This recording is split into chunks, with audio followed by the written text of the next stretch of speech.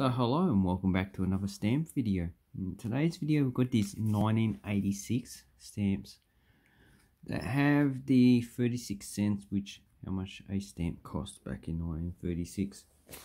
Not 1936, 1986. So these is the wildlife series. So it has a lot of recognisable animals. So yeah, the red kangaroo that lives in the central part, the more drier region of Australia.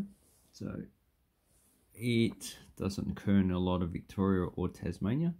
Then we have the emu, which pretty much occurs all over the place in all different habitats, most likely in grasslands. Then we have the koala, lives in eastern Australia, and that's the most iconic apart from the kangaroo.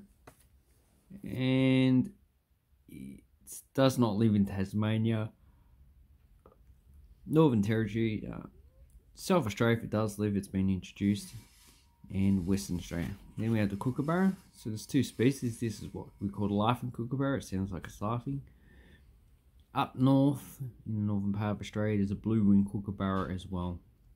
And then we have the platypus. It has a similar distribution as the koala. So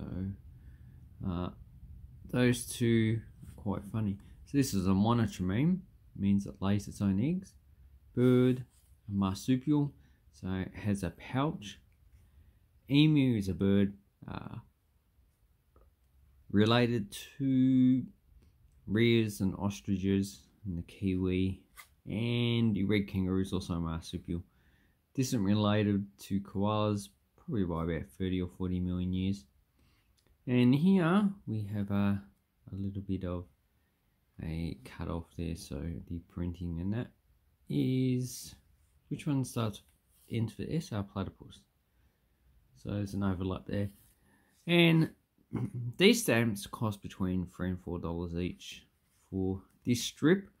If you wanted to get them individually, you're probably paying about 50 cents for each individual stamp. If you're getting them in mint state, you'll probably be paying about $82. So that is how much these stamps cost.